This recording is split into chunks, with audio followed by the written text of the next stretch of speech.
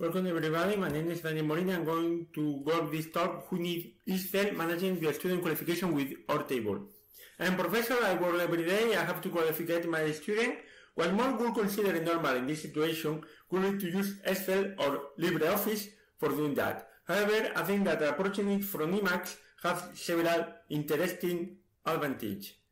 First, I would like to write the qualification next to the justification, next to the error, the student error, and that's why I'm not comfortable to doing that. Actually, I always prefer to write in Emacs for many reasons, as many as you. Also, I love test format because I can compare versions using a control version system like GIT and easily change. This is very useful for the revision period in which a student visits to me, and maybe I can change the qualification for any reason. I also can export the result directly to PDF to publish them in my online campus for the student. I have many tools for doing that. I already knew about our table formula. I thought it could be very cool and useful to use Emacs for that, and I recently found a package or GBL aggregate that seemed adequate for doing that. Unfortunately, I didn't see a lot of information about how to do that in a painless way. So I have to learn training and testing, and then prepare this talk to solve that problem and to help other teachers. Anyway, it could be used not only for teaching but more context. Well, let's start. First, I have two sections, the comments and the section of the table or result. I have the comment for each student is in a different headline. Is very used to check with which I can go directly using your help or ID or consult to go directly to the section. So it's very nice. Then I put the comment, right, completely wrong, it answer other question. I put other comment here that I could send to the student, you can imagine, and then I can put the qualification, the score for each student. The thing with that is initially when I started doing that, I put, I don't know, the section and a qualification with that. Okay, that's 1 point, this a 3, and use a column total with something like that. Okay, that's nice. But then when I started getting more and more parts, I consider that it's more useful to put for each part which is the maximum qualification, for each on the range of the qualification. In that case, I'm going to put the first one is 2 score, the second 3 points, the third one is 1 point, and the last one 4 points. And it cannot put in that way. I like to put 1 is completely right, 0 is completely wrong, or maybe some intermediate values about that. Of course, I have to change the qualification, the formula, so it's very simple. I only have to multiply the values of the second line with that. So it's very useful for doing that. Okay, that's the first part. So I can put the comment, I can go to the section, I'm going to create, I'm going to put more qualification. Now I'm going to put the table. First I'm going to rename the column name because it's easier when there is only one word. And it's very simple to use. So you have to put the name, aggregate, the name of the table, in that case group A, and in another string the column. For example, name So name total. And you can see that you can get a lesson list with all the students, but only with the final score to put that to publish them. Okay, even you can update, rename the column, not the original table, but in the lesson table using that format. Okay, that is a good option. Now we are going to see how can we use that to make a reduction of the subset of the student. For instance, imagine this is me. I'm going to put the bad a change. Now I can update. You can see this, but also I'm going to put a list with the student that had failed the exam.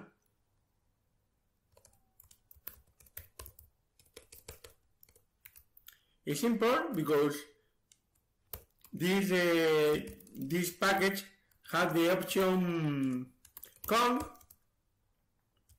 I'm going to put first to see it better. I'm going to put a condition in which we get less than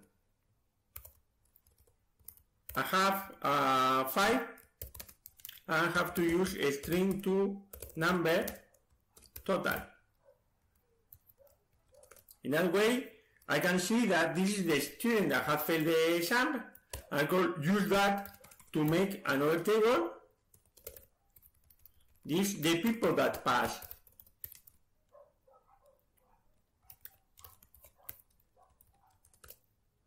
The sum.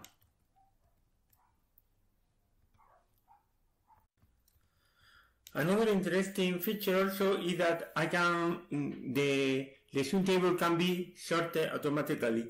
It's simple, you only have to put this symbol and you can put next to the column you want to use for the sort, and then you can put A if you want to sort alphabetically.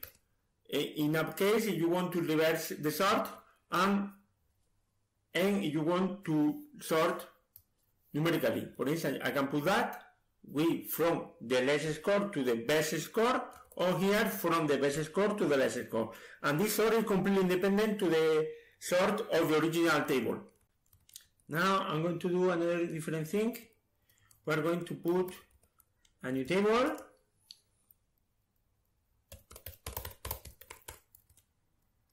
I'm going to put a new table in which I'm going to put the number of pass student, fail student, and the ratio of a student. It's simple. I'm going to put the past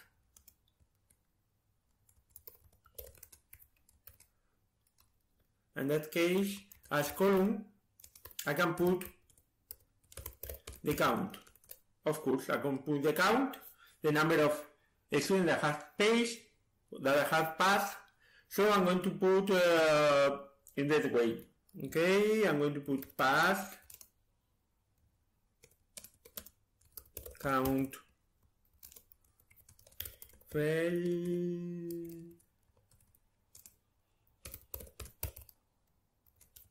ratio. You can see, okay, but this only the count you are going to put the number are wrong. So it's true, but you can actually put formula here.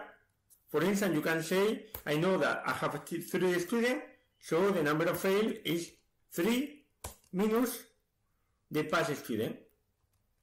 And also I can put the formula is the student that pays divide into the number total of a student. Okay, let's go to put that in that way. If the people that pass is better that way, and also I can put directly the number of the ratio of a student. So in that way I can have a table with the student that passed, the student that failed, and the ratio of people that passed. sometimes this type of statistical is very useful for me to see how much has been the sum, how much good has been the exercise. Now I'm going to put a new table. This new table is going to go some statistics. Statistics score. This begin aggregate table final. In this case,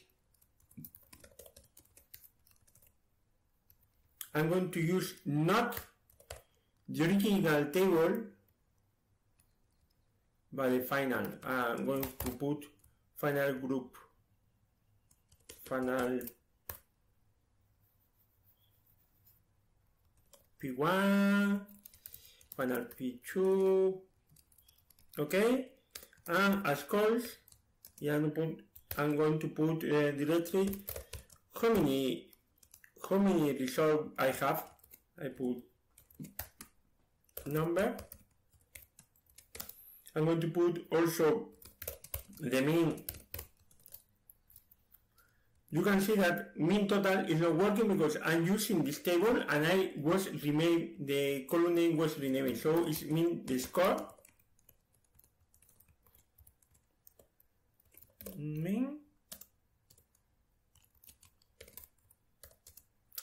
and the score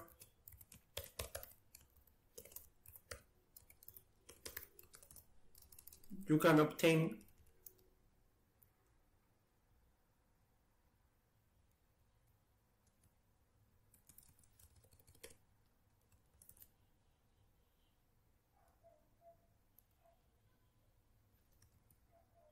SDEV. Sorry, there was an error about that and was 2 decimal, and that is another interesting score. Now I'm going to finish showing how can use. To finish it, we are going to see how can combine several tables or even aggregate table in a new table. For instance, you can have a table for the practice 1, you can have a table for a practice 2. So I'm going to do that. I'm going to move this table. Well, you can copy or remove, doesn't matter the order. I'm going to put this, identify the result of practice 2 or create an ID. Then we have a previous result and I have a final table. The final table could be complicated, but it's not so much complicated. It's only that I'm going to put something that the formula is to make an or lookup first of the same name, considering that is unique,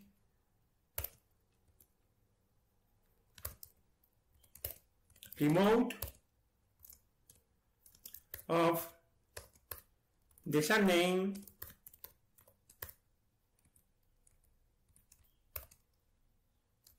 and let's say another remote of the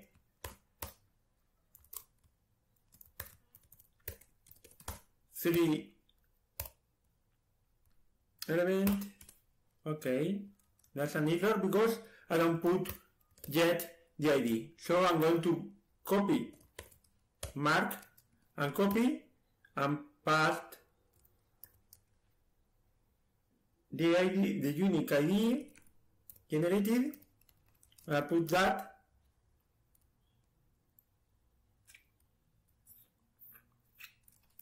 I think there is missing one finally. Okay, that's right. So if imagine that I change something here, for instance, I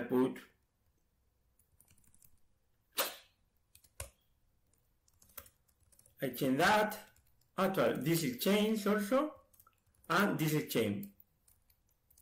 This is a good way to divide the qualification in several files, one for the practice 1, one for the practice 2, and one final practice that I can finally to export